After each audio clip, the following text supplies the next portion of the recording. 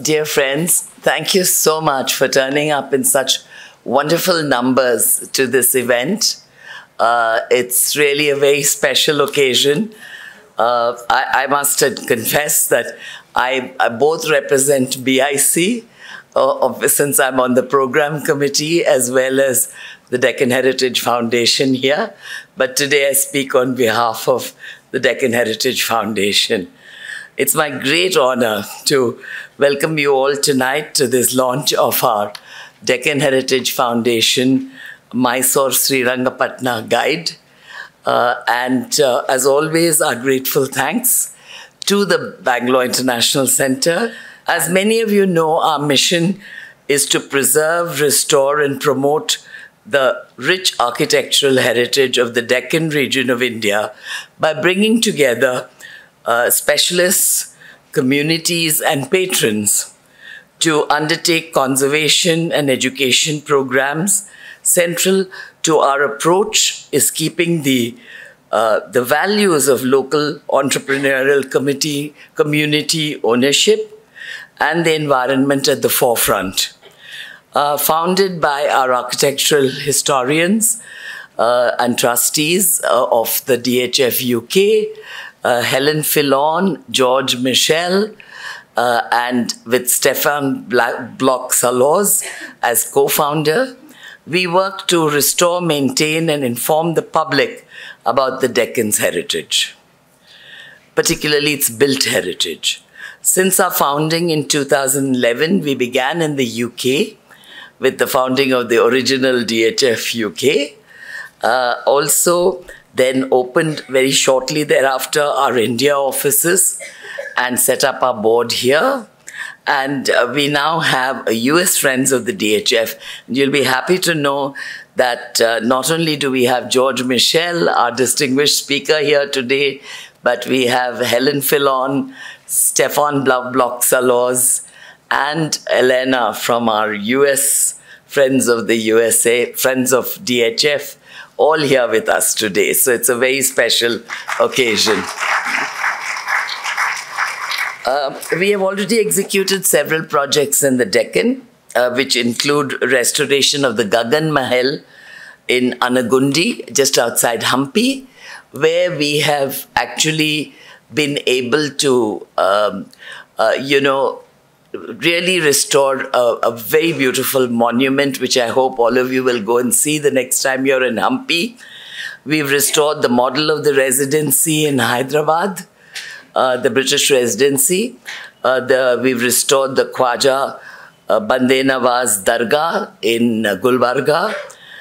We've restored the Karez water system of Bidar, which brings clean agricultural water to several families in that area. We have a conservation plan for temples in Kanpur in Andhra Pradesh. And we have the restoration of a British cemetery. And we have a solid waste management project in Bidar. Ongoing projects include stepwells at Osmania and restoration of 3 water systems, restoration of the Rang Mahal Palace and Gardens in Hyderabad. We have a documentation and archival center which we are building up, and we want to complete the archaeological atlas for Hampi. Jayalakshmi Vilas Mansion is perhaps at the moment the jewel in the crown, if I may use that term. We are, thanks to 2 of our very generous donors, Harish and Beena Shah Foundation, as well as the US Ambassador's Cultural Fund, we are now in a position to undertake the entire restoration of this beautiful mansion and to create a world-class center for not just a museum, but a center of museology and training, which we hope Mysore will be proud of and Karnataka will be proud of.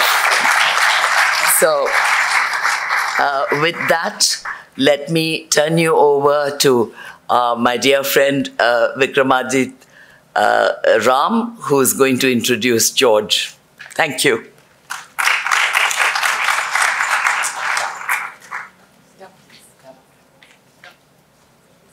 Good evening, ladies and gentlemen. I am absolutely delighted to be invited by the Deccan Heritage Foundation to do this introduction. Thank you very much, Ambassador Reddy and Dr. Filon. George Michell is an architectural historian specializing in India. He's worked extensively in the Deccan region, beginning some 50 years ago with his doctoral thesis on the early Chalukya temples of Badami. George obtained his PhD from the School of Oriental and African Studies, University of London. For more than 20 years, from 1981, George and his fellow historian and partner, Dr. John M. Fritz, spent each winter season in Hampi supervising the Vijayanagara research project. This was an international team of scholars in different disciplines engaged in studying the urban layouts and architecture of Hampi. Among George's collaborative publications with John is one of DH's very early and very popular guidebooks, Hampi Vijayanagara, which many of us have a copy of, and if we don't, we ought to. George must also be acknowledged for bringing to light the earliest and probably the most comprehensive photographic documentations of Hampi, made in 1850 by the British military officer Alexander Greenlaw. The extraordinary story of these images and their photographer is told in Vijayanagara, Splendor in Ruins, which George edited and which was published in 2008. His bibliography comprises close to 50 books and counting, to include academic works as well as large format full-color volumes. Among these is the sumptuous Royal Palaces of India, a different book on the spectacular gardens and architecture of Mughal India, and most recently the profusely illustrated temples of Deccan India, Hindu and Jain. On a slightly more personal note, a certain very well-thumbed copy of your Penguin Guide to the Monuments of India, Volume 1, has been a fond and trusted traveling companion and source of inspiration. And for this, I will always be grateful. George will presently guide us on a tour of the built legacy of the Wadiyars of Mysore and of Tipu Sultan in Srirangapatna. He's happy to take our questions at the close of his talk. And now, ladies and gentlemen, please join me in welcoming Dr. George Michell.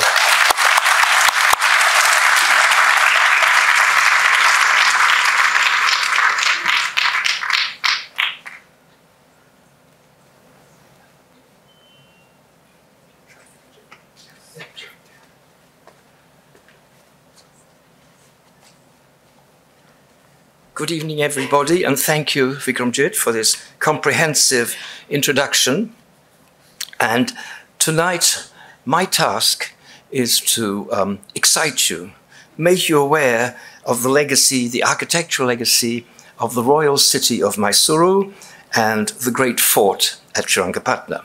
I assume many of you have been there, some of you may come from there, but like any urban setting where people live, there's an amazing amount of architecture that you walk past and you don't notice. And I always tell the story of the famous German poet, Johann Goethe. At the end of the 18th century, he found himself in one of the great cathedral cities of Europe, in Strasbourg, and he walked past this enormous Gothic cathedral that nobody had ever noticed since the 12th century. And he wrote about it, and suddenly people started to look at it. I mean, they had seen it going to church, of course, but they'd not noticed it. And this was one of the factors that led to what we call the Gothic revival, the new appreciation of Gothic architecture. So one of the purposes of our guidebooks is to execute this task. We're not saying you don't know about it, but have you actually noticed it? And so this is going to be like a sort of preview of some of the architectural legacies and wonders of Mysuru. So we start with, now let me see if I get the technology here, with something that you will not see. Not because you don't have eyes, because it burnt and it's not there anymore. This is the old palace of Mysore. The Mysore Palace that was built after 1799, when Tipu was killed and the Wadiyars returned to rule from Mysore, and they built this magnificent wooden palace with a great sort of audience hall where they could watch the Dasara festivals, and notice the architecture with the very lofty wooden columns a feature of South Indian royal architecture. And so dominant was this image of what a palace looked like that it even turned up in mural paintings. Here we have a scene from the Krishna story, Krishna pulling down the wicked king Kamsa. It's from a 19th century mural in one of the temples inside the palace compound. So even though we know that Krishna was not in a Mysore palace, but the artist put him there. So there you go. In 1897, the front of the palace burnt down, and the ruling person was the widow of Chamaraja X. She was Vani Vilasa Sanidana, and she was the regent for 7 years, and she must have been a very capable woman because she immediately got in touch with one of the leading British architects at the time, Henry Irwin, who had done projects for the Viceroy, and commissioned this very un-English Indo-Saracenic palace with its fantastic domes and its wonderful tower you can see at the top there. So this was the palace from the early part of the 20th century. And today, just about the only part you can see is the tower itself. That's the only part that is really visible. This 16-sided tower with this bulbous dome clad in gleaming metal, and it rises apparently some almost 50 meters above the ground. It was felt that this facade, decorative and architecturally distinguished as it was insufficient for gathering huge crowds at the time of Dasara. And the Maharaja ordered a competition in the 1920s to extend the palace. And here's another picture showing how it looks today. You can just see the tower in the distance. And this is the Jaya Matanda gate through which the palace compound is reached. And this is what the palace now looks like. And it's really a product of the 1930s and maybe into the 1940s. It's a continuous expansion. And the new design, even though I'm unclear who actually executed it, but it seems to have been a local architect, reproduced the domes of Henry Irwin's design with this great grandstand in the middle. And you've been there and you've probably seen it. You know what I'm talking about. But perhaps more architecturally fascinating and exotic, at least for me, are these interiors. This is the Kalyan Mandapa, completed in about 1910, with cast iron painted columns and arches, and a cast iron glass framework for ceiling. And you'll be thrilled to learn that this was all manufactured in Glasgow at something called the Macfarlane's Saracen Foundry. We haven't quite worked out how the designs got from Mysore to Glasgow and back again, but nonetheless, it is one of the most, I would say, imaginative and Orientalist type interiors that we have in Mysore. And this great octagonal space is roofed with a dome that looks like this. Or let's say it used to look like this. Because of the leakage through the glass, the authorities of the palace have placed a canopy over it which protects the glass but inhibits the light shining through. So this is an old photograph. It doesn't look like this today, but hopefully they'll solve the problem and it will be restored. Notice the peacock feathers. Rather wonderful. Again, an Indian design, certainly not something cooked up in Glasgow. And we have these sorts of motifs that we find throughout the palace in cast iron. A pair of yalis, we know that from Indian temple art, these fierce, fantastic animals guarding the Wadiyar emblem, with, you can see, the double-headed eagle in the middle, which is the Wadiyar motif. And then we have the private audience hall called Amba Vilas. Again, we have cast iron columns, painted and arches, all in a sort of neo-Mughal style, a sort of Orientalist. Sometimes it's called Indo-Saracenic, which is a vague term meaning something which mingles Indian, Mughal, and European architecture. Anyhow, it is a fantastic idea of what a royal space should look like, and I think very impressive. Even larger is the public Darbar Hall. And here the columns are of masonry. They're painted as are the arches. And if on the left, it opens up into this enormous grandstand where more than probably 2,000 people could congregate for guests of the Maharaja who could congregate for the ceremonies and the entertainments of the Dasara in front.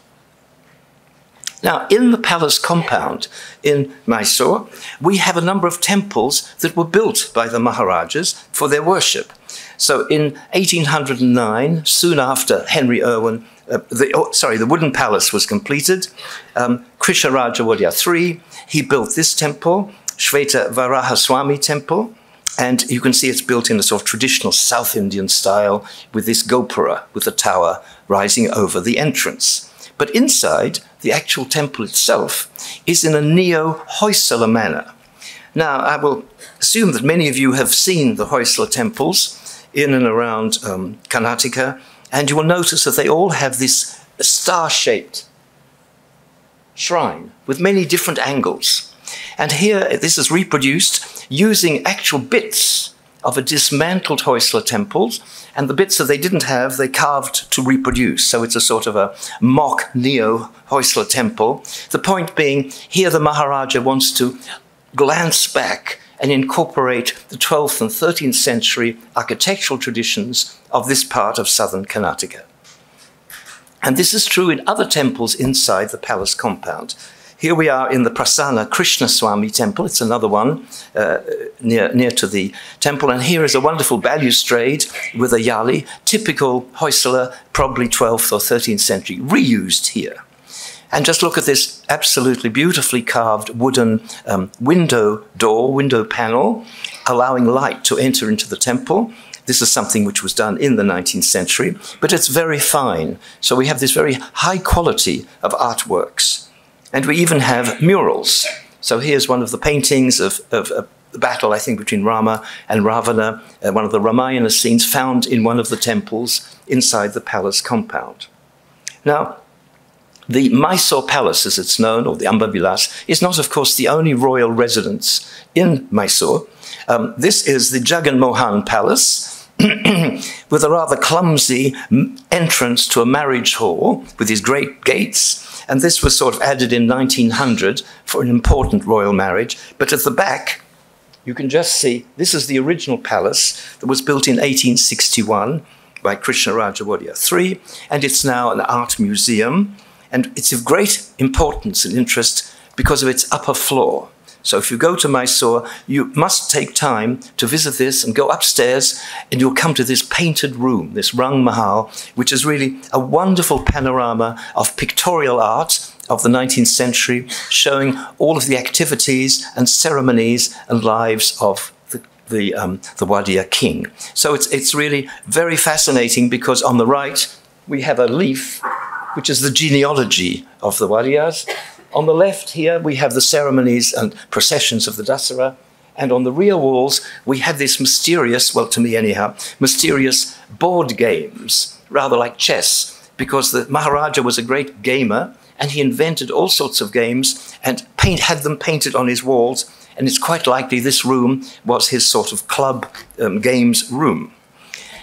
In the at the end of the 19th century into the 20th century, we then had this series of really elaborate and magnificent palaces built for the relatives of the Maharaja. This is the Jaya Lakshmi Vilas mansion that Ambassador Lata Reddy told us about, which is one of the big projects now for the Deccan Heritage Foundation. We are going to restore the interior of this palace. The exterior, you can see, is in fairly good condition, but the inside is greatly dilapidated. And also the collections of folk art, especially, which are housed there. So this is our ambitious project, but you can see we've chosen this absolutely beautiful building. It was built for the elder sister of Krishnaraja Wadiyar IV in 1907.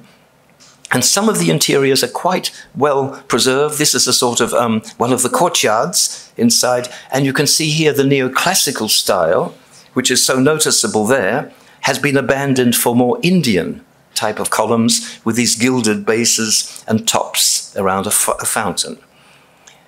Even more impressive is the Cheluvamba Vilas mansion, which was built for another sister of Krishnaraja Wadiyar IV in 1911. They must have had an enormous sum of money to build these colossal palaces. We can't even hardly imagine what sort of lives these sisters in their separate palaces, not together, for heaven's sake. They weren't going to share a palace. So this one is another sister, 1911.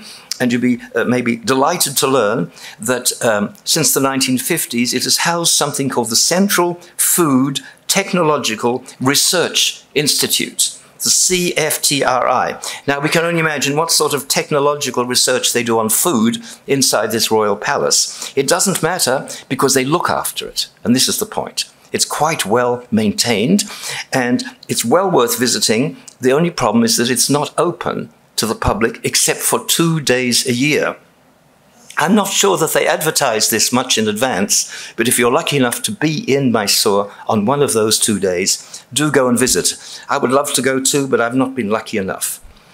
Perhaps the most epic of all these palaces built by the Maharaja is the lThe Mahal Palace, which is now a hotel. It was built in 1931 for the visiting viceroy and the European visitors, where they could have non-vegetarian food and they could dance and they could drink alcohol and do all the things that maybe in the Mysore Palace it was a little bit more difficult. But here they had this on the edge of town palace, and you can see it has this great neoclassical dome, which looks just a little bit like St. Paul's Cathedral in London, though I'm not sure if that was that. It is nothing religious about the building, but it's a beautiful design, and the exterior, as you can see, is very well maintained, as is part of the interior.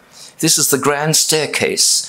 Guests must have felt very, welcome as they went up to the guests. I hope the guests today, they feel as welcome, but I'm not sure. I haven't stayed there for ages. But anyhow, it's beautifully designed.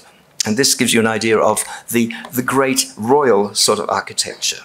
Now, in the city itself, we have these sort of Mughal-style pavilions. This is KR Circle. It was originally laid out in 1895 at the intersection of two of the main streets of the city. And in the 1950s, it was decided a statue of Krishnaraja IV should be added and placed in a little Mughal-style pavilion, so it's called KR Circle today. Less well known is this smaller Mughal-style pavilion. This is in Kupana Park, a Mughal type of garden, which used to be called Nishet Bagh, rather like the Kashmiri I would say gardens, 1913, and it's worth going into this slightly dilapidated pavilion because you will see painted glass ceilings like this. Here is Durga on the lion, of course, and I'm not sure that this could have been executed in Glasgow. I'm not sure how this was done. This must be a local artist. I don't think in Glasgow they knew much about South Indian iconography, but you never know. And of course, there's Brindavan Gardens, the great garden project on the outskirts of the city, laid out beneath the Great Dam in 1911. It was a project of one of the Diwans of Krishnaraja Wadiyar IV. So Mirza Ismail apparently went to Kashmir and he persuaded the Maharaja that there should be a great Kashmiri-style garden with waterways and terraces and fountains. And the water was available because it came from the great Krishnaraja Dam there, which traps, as you know, the waters of the Kaveri. Now, the British, in their own modest way, built for themselves too. This is the government house that was built in 1805 when the British also settled in Mysore. And it's a modest building, a neoclassical building. It's now a government rest house for visiting officials, which means you can't go in, and then by gazing through the doorway, you don't really want to go in because it's too bureaucratic and dilapidated. But I think it is worth probably some sort of rehabilitation, if possible. More impressive is this British ceremonial arch, just standing in the middle of an intersection, but it originally led to the government house. You see, it's a really sort of beautifully maintained arch and all these sort of vase finials and all these sort of trappings of a great classical style that was introduced into the Mysore city and area by the British. When it came to neo-Gothic architecture, the British, I think, were less imaginative. This is a rather uninspiring church. It's the Hardwick church from 1839, probably rebuilt many times, but it gives you an idea that this Gothic type of architecture also came part of the city of Mysore, and of course you know all this from Bangalore too.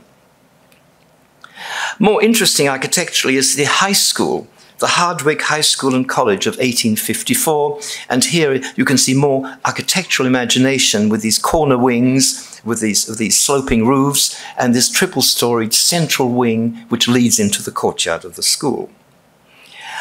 For me, this is one of the most impressive of the classical British buildings. This is the District Commissioner's Office, built in 1887, which was the Jubilee year of Queen Victoria's reign. And people in India got very steamed up about this and made lots of buildings for this moment, and this is one of them. The neoclassical style goes into the civic architecture of the city. This is Krishna Raja Hospital, 1918, era of Krishna Raja Wadiyar IV. And you can see it's an imposing edifice with a dome rising over a sort of pediment with a Greek style. You can see here. Central zone, quite well behaved, neoclassical.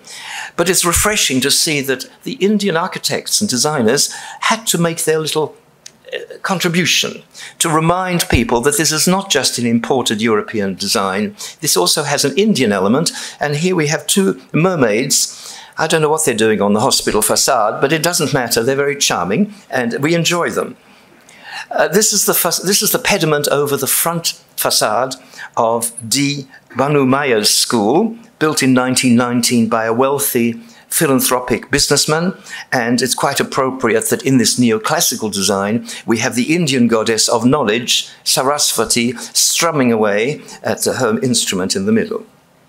And this neoclassical style also goes into private villas. This is one of the houses in a quarter of the city known as Lakshmipuram, probably built in the 1930s, and very nicely maintained by the family. So there's quite a number of these villas which seem to have been preserved in this part of the city. And such things must exist in Bangalore, but I'm not sure, you know, if one can see them anymore. Then we have Indo-Saracenic. We go back to this sort of architecture in which elements drawn from Mughal and Rajput architecture are fused with European classical architecture. This is the offices of the palace administration, dates from 1921, and you can see these turrets with little octagonal lookouts and domes, and this central dome with an octagonal, turrets around here. This is typical of the sort of clustered architecture we have in this style, which is particularly well represented in the City Corporation Office of 1921. And here you can see the domes are painted red, which echo the red color of the domes on the Mysore Palace domes. A very handsome building. And these are on the streets surrounding the palace. So there's, the royal city has a real presence architecturally. And this type of architecture transitions into the 1930s. Here we have the Ayurvedic College and Hospital, and here you can see the dome has become slightly modernized, and it's a very well-planned building for the corner of an intersection. And one of the buildings that I like particularly is this Art Deco Mysore Junction Railway Station Tower. And I was informed the other day in Mysore that it was probably built in the 1930s. So this gives you an idea of some of the different styles. But we should also pay respect to this bungalow style, which you have, of course, here in Bangalore as well. This is the race club from the 1930s, a rather austere, but design with two tiers of sloping tiled roofs, which is the typical feature of the bungalow style to keep the water away, of course, in the wet season. Slightly more imaginative is the Armed Reserve Police Mounted Corps on the edge of the city of Mysore, which has again these bungalow-type roofs. But look at this doorway. Because it's to do with horses, they've made the entrance like a horseshoe. and which I think is a lot of fun. And above it, we have this pyramidal tower. So this gives you an idea of the sort of these types of styles that are all happening in Mysore from the end of the 19th century well into the 20th. But none of these styles would prepare you for this. This is the surprise. You know about Gothic, you have it here in Bangalore, but you don't have anything on this scale. This is St. Philomena's Cathedral, 1933. I don't know if it's the largest Gothic structure in India, but it must be one of them. Towers more than 50 meters high, and it was built at the instigation of one of the Diwans, who was a Catholic, under Krishnaraja Wadiyar IV in 1933. He was called T.R.A. Tumbu Chetty. Some of you may have heard of him. And he managed to get a relic of Saint Philomena. I won't pretend to tell you who she was, but she was, I don't know when she became sanctified, but I've got a feeling it was late 19th or early 20th century. And he persuaded the Maharaja to help with land and a grant and build this absolutely colossal cathedral. I wish I knew who the French architect was, but I've not been able to find out. And my colleagues in Mysore are still searching through the archives to see. So this is the sort of Mysuru story of the 19th and 20th centuries architecturally. And none of this would have been possible if it wasn't for this. This is an oil panorama, a painting by a British artist of the siege of Srirangapatna in May 1799, which led to the defeat of Tipu's forces, the killing of Tipu, the taking over of the fort, and for British supremacy in South India, and also a means and a moment to restore the Wadiyars who had been sort of imprisoned by Tipu and Haidar. And so from this moment on, this is when Mysore comes up architecturally. And so, unfortunately, the fort, it also meant the end of its career. Now, this is a model of the fort, you can see, of Srirangapatna. It's housed in a museum inside the fort. There's a small museum with a very nice model. And you can see that the fort is sort of wedged into the two branches of the Kaveri. The Kaveri splits here, and at that point, you can see how the walls, wherever possible, follow the course of the river for protection. And these ramparts, some of them date back to the early Wadiyars, some were renovated and redone by Haidar Ali and Tipu, and others were dismantled by the British. Because it was an island, the way to get there was like this. So bridges were required to reach it. This, in fact, is a bridge that was built after the siege, but it's in a traditional way with these granite pylons. You can see these pairs of pylons holding up a stone walkway or roadway. And this one is dated from 1804, and it's known as the Wellesley Bridge, after Wellesley, who was one of the British officers at the time. The ramparts that can be seen today are a mix of pre-Tipu, Haidar, and Tipu himself, and it's a bit difficult to work out which bits were added, modified, and improved and strengthened by whom. But no matter, some of them are quite well preserved. You can see these angled bastions reinforcing the walls. The gates, the entranceways, are probably redone by Tipu. This is the so-called Bangalore gate. Many of you who go to Srirangapatna will enter the city through these gates, and it has a slight sort of Islamic style with these types of arches and the plaster decoration above. Now, the chief feature inside the fort today, as in the past, is the Sri Ranganatha temple, and this is the temple that gave its name to the island. So you all know who Sri Ranganatha is, the reclining form of Vishnu floating on the cosmic ocean. And this gateway, this South Indian epic monumental entranceway, this dates back to the early Wadiyars, even though it was rehabilitated under the later Wadiyars. Chamaraja X, in 1888, regilded the pot finials so that they were involved with maintaining the temple. Inside the temple, we find earlier vestiges. These columns probably go back to the 12th and 13th century from the Hoysala period when the temple was already functioning. So it has a history much going right back to even before the Wadiyars. And this is one of the interior courts of the temple. And this is who is worshipped there. So we don't have a photograph to show you because you can't take a photograph, but this hasn't prevented a local artist doing a painting of Ranganatha on the serpent with the bronze images, the processional images of Vishnu here in front with Bu and Lakshmi. And it's important for us to acknowledge that during the period of Haidar and Tipu, the temple was also maintained, and here are two silver vessels that Tipu donated to Ranganatha, which are now on view in the museum in the Darya Daulat Bagh. So something just to remind ourselves how they kept the temple going at that time.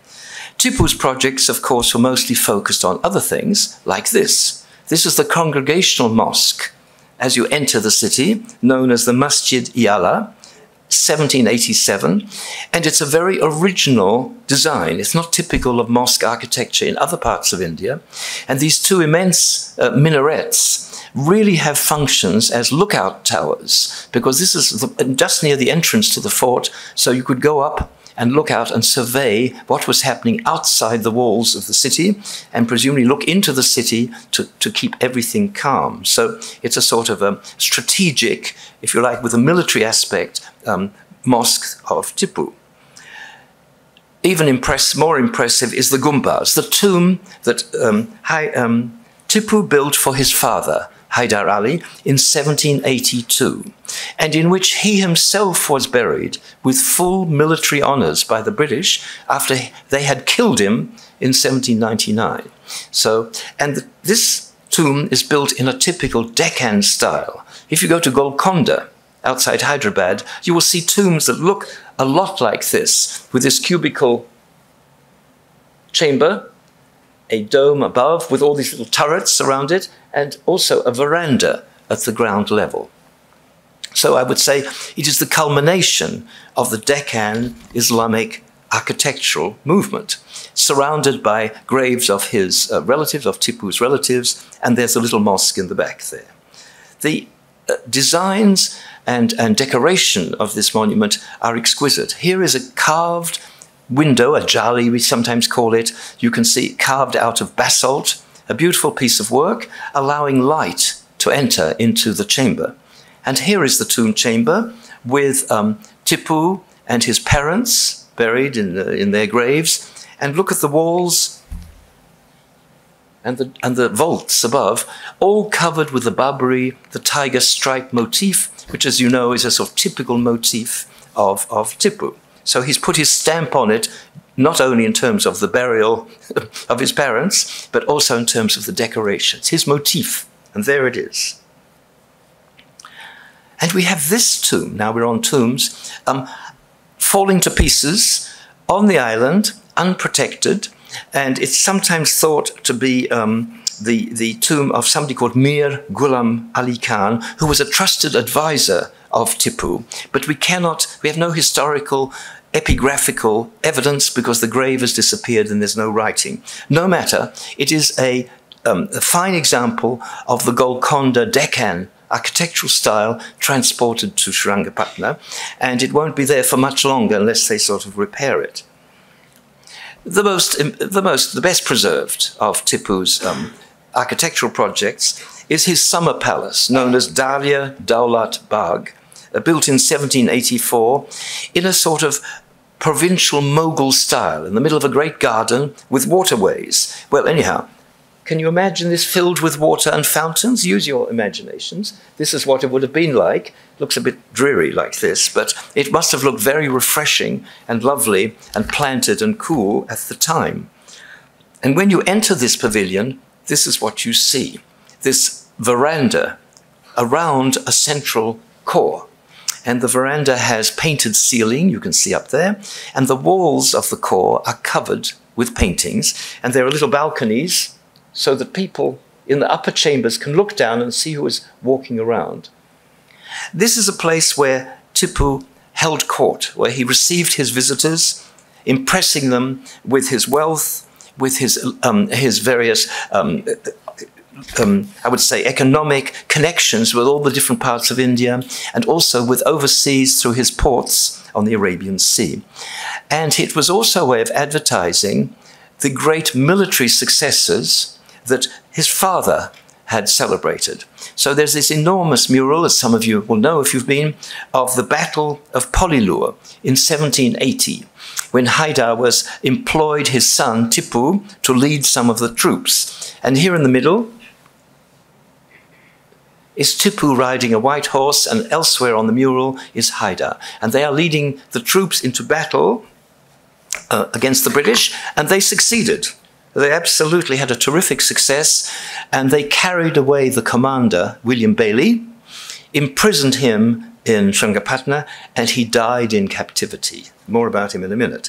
So this is the sort of scenes of war and triumph that we have on the west wall of the inner chamber. But on the east wall, we have a very different set of images. These are scenes of peace and diplomacy. These are all of Tipu's connections in terms of alliances, military alliances, economic alliances, probably family alliances. And my hunch is that all of these little scenes, whether they're houses, women, mosques, palaces, they would all have been identified with labels, and we would have known who all of these people were. But when the British restored these paintings, I think we lost these things. But at least we have them, even if we can only imagine who they may have been. When it comes to the palace that Tipu used inside the fort, oh, sorry, let's get a little further here, sorry. This is more of the decoration of the Darya Daulat Bagh. It's in a splendid Mughal Rajput style, with painted ceiling, painted walls, wonderful plaster decoration, like this, of the highest quality that we have, and well maintained by the Archaeological Survey. We have to salute them for their efforts at keeping this in very good condition. But what could they do with this? This is the palace of Tipu inside the fort, and this was completely dismantled by the Brits. They may have allowed the summer palace outside the city to remain, but inside the city where Tipu really held court and ruled from, this they could not permit. So they dismantled it and stole all the timbers and burnt what they could. And at the very back, you may just be able to see some stumps of columns. This was probably an audience hall with great wooden columns that might have looked a bit like the audience hall we saw at the beginning of the Wadiyars, which was built soon after. Anyhow, there is a tradition that some of these timbers were looted by the British and carried away, and that some of them, the interior of St. Stephen's in Uti, I haven't been there, and but it could be that some of these timbers are actually from Tipu's palace. So it's, it's, I would say, unimaginative reuse of the timbers, yes. Let's see if we can move on. Okay, so with just the last pictures, the funerary monuments of Srirangapatna, with such epic events, tragic for Tipu and Haidar, successful for the British, and in a way advantageous for the Wadiyars. Because of the defeat of Tipu, they were able to reclaim the throne of Mysore and embark upon the ambitious architectural projects that we were able to show you before. This is the garrison cemetery on Srirangapatna Island. It was established for the soldiers, for many of the soldiers who were killed during the siege of 1799, and for the Europeans who continued to live in Srirangapatna up to about 1850, 1860. And they included an interesting group of mercenaries from Switzerland called demeurants, who used to work for anybody who would hire them, the French, the Dutch, then eventually the Brits. And the demeurant family today has also helped to restore the garrison cemetery. And this is the rather austere obelisk that Lord Curzon erected in 1907 at the very tip of the island of Srirangapatna, immediately above the walls that were breached by the British. That is, where they were able to make an opening to bombard the walls, to make a sufficiently large opening where they could enter the fort, fight the Tipu's troops, eventually killing Tipu. So to commemorate this British victory, Lord Curzon had this erected with some of the names of the officers who participated in this campaign. And this is the memorial of William Bailey. He was the guy who was captured at the Battle of Pollilure that I mentioned. He's depicted in the murals, and he's the one who died in captivity. But one of his descendants, a great-great-nephew or somebody, in 1818, decided that he deserved a proper memorial. And this is the, I think, rather charming neoclassical building that was built in his memory, and it has recently been upgraded and restored. There's been some interest in the building, and it is now some of the vases that fell off are now being put back on again.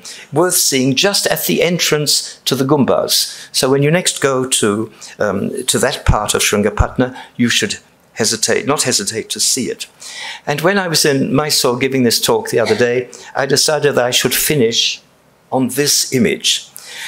This is a picture of the Lansdowne building. This was the premier city market of Mysuru, built in 1892, to the rear of the palace, just in the main road. And you can see it's a huge building in very poor condition. It's a major piece of architecture in an important position, and it really typifies the great designs that people could do for civic architecture. And it's now under considerable threat. So I said to the Mysorean audience, you are the people who belong to this city. You must fight for these buildings, because whatever they put up in its place will not have this architectural character, this architectural quality. And to lose a major building like this, and don't listen to all those things about how it's unsuitable, going to fall down and kill you if you walk past. There will be a way of stabilizing, restoring it, and then something behind could be brought up to date with air conditioning, glass and steel, keeping the facade. These are things that happen, of course, all the time in Europe in architecture. We keep the facades, and then we make up-to-date architecture inside. If you go to any Italian hill town, you'll see a 15th century street full of beautiful houses with air-conditioned, glass, electrical, I would say, facilities inside, but on the street, the character of the 15th century is kept. So in India, this is a much more difficult task, I quite understand, but this is a building that I hope everybody in this part of the world will fight for. Thank you. Thank you very much for that. I think why don't you share the mic, it's easier. Fascinating and very insightful talk, complete with signature wry touches. Before we open this conversation out to our fabulous audience, I'd just like to highlight a unique aspect of the DHF's series of guidebooks, which have frankly set a very high standard and a high benchmark for the entire genre. From having seen a number of the guidebooks, George, I find that every single title unites a number of elements with a keen eye for purpose, content, and form. These include detailed research behind the expert and engaging text, specially commissioned maps and plans, Suri's fabulous photographs of many of the sites, Nidhi's gorgeous design of the entire ongoing series, and of course, Jayko's superb production values.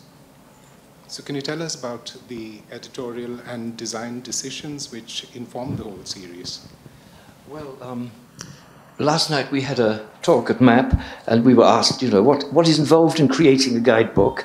A lot of trouble, I have to say. But the first thing is to find the authors. Once we've settled on the topic, and this guidebook, we managed to benefit from an American scholar called Caleb Simmons, who specialized in history of the Tipu Haidar era and the history of the Wadiyars, and who we would have liked very much to have been with us tonight here in Bangalore and in Mysore, but he's stuck in Tucson, Arizona, And so sadly he can't. We had a wonderful historian. And then we had a series of younger, highly informed architectural conservationists and journalists. So we have Malavika, and we have Shivendra, and we have Akila somewhere in the audience. All of these younger people who are involved in puzzling, worrying about the monuments, and involved in the actual restoration. So this was a wonderful team, and they provided the information. I was like a sort of a manager of putting the text into order. We have this great photographer, Surendra Kumar Suri, who's done the last half dozen of our guidebooks. He's based in Hospet, Hampi, and he's a very good architectural photographer. I hope all of you will agree when you get the guidebook that the pictures are really good. And we want people to feel that written information is backed up by wonderful images, because then you look at the picture and say, right, I think I would like to go and see that. What is it? And then we have the designer who lays everything out in a formula that we have established, and we put maps into the leaflet, the jackets. We have a map of central part of Mysore showing where all the major monuments are, and then we have a map of the fort and the island of Srirangapatna. So we want to treat you as people who would like to know all these things and give them to you so that you can use them. And from having used some of the books, they work wonderfully. Thank you. I think we, the DHF and its team, its authors, its photographers, we will take that as a compliment. Thank you. I think we can open the conversation up to our audience now. I think George will be happy to take some questions. Yes. Do you have any plans for a similar guidebook on Bangalore? We do not. Not because Bangalore isn't worth it, but in fact there are quite a few publications on Bangalore, architecture and heritage walks. I think Bangalore's quite well served, I would say, compared to Mysore. So it was a decision. One day, let's see. Yes. So we have no decision not to do it, but not for the moment. So leave it to you. Yeah. Hi, George. Thanks for the session. My name is Sohail. I am from the city Warangal. I hope you have heard it, which the Kakatiyas ruled. I'm a product designer. So the question would I ask maybe amateur based about my background.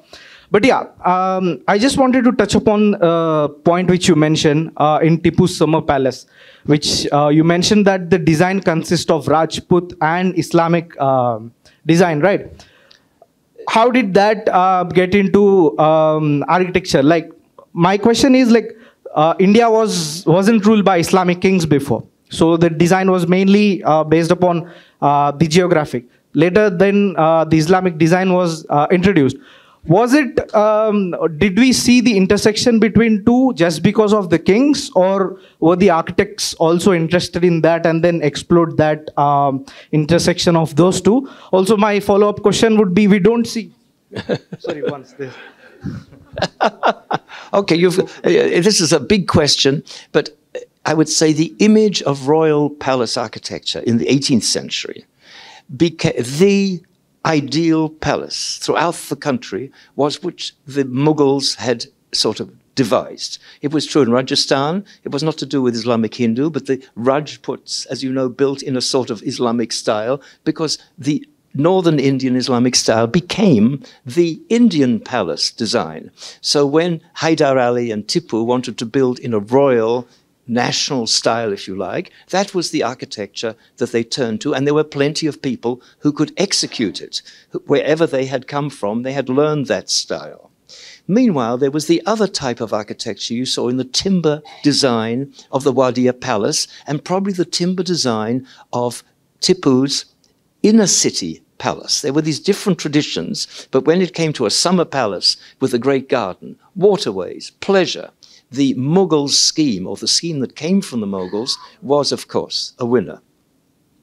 Do we know anything at all about the architects, the painters, their lives? Do you have any records of the people who helped in this whole process? I'm not the right person to ask, but we have some specialists who have worked with the archives in Mysore, and we do know a number of the painters, And we probably also know the names of some of the builders, but I don't know if Malavika and Shivendra, we have information, don't we, about some of these people? We do. They're in the palace archives. Do you want to, would you like to tell us more about that? Okay.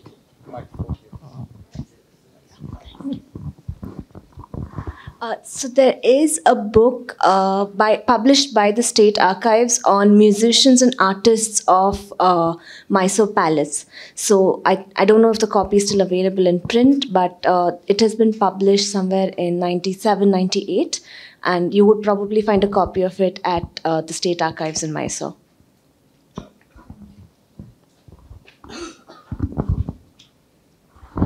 Hello, George. Chandru here.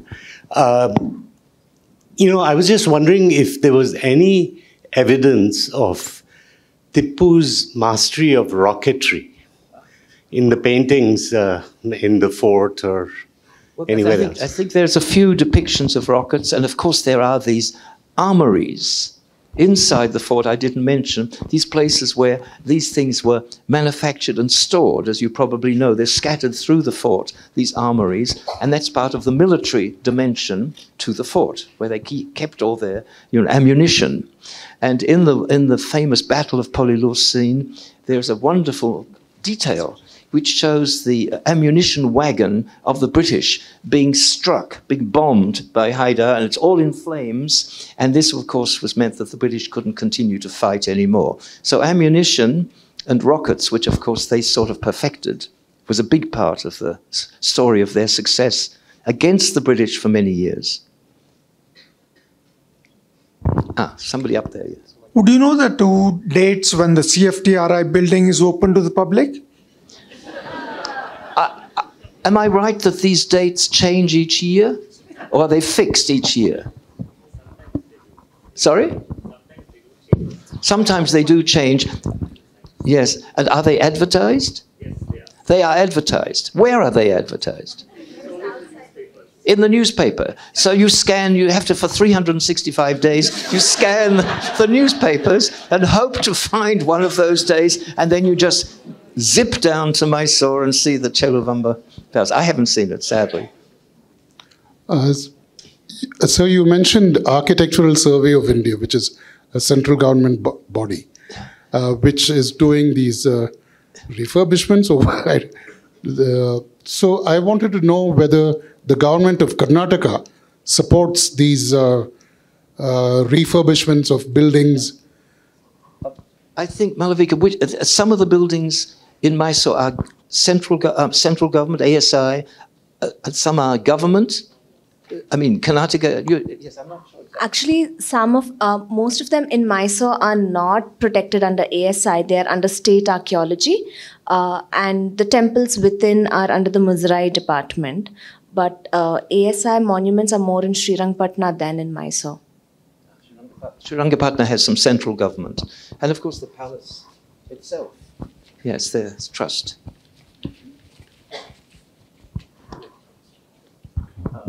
Just a comment, because I'm also a Mysorean. A few very interesting precincts, particularly near Jagan Mohan, and near the Parakada Mutt, which is the Vaishnava Mutt there. But there are these Agraharas in a few locations in Mysore which are still in, let's say, preserve their character. It's a very interesting kind of a precinct structure with some of the Agraharas. I thought I'd just mention it. You're right, and there's part of the 19th century expansion of the city that the royal family encouraged these quarters, if you like, for Brahmins and various groups, and you can still see some of them. I've observed them from the road. We mention them in the text. We don't have a picture of them. I think we have time for maybe about 2 more questions. Yeah.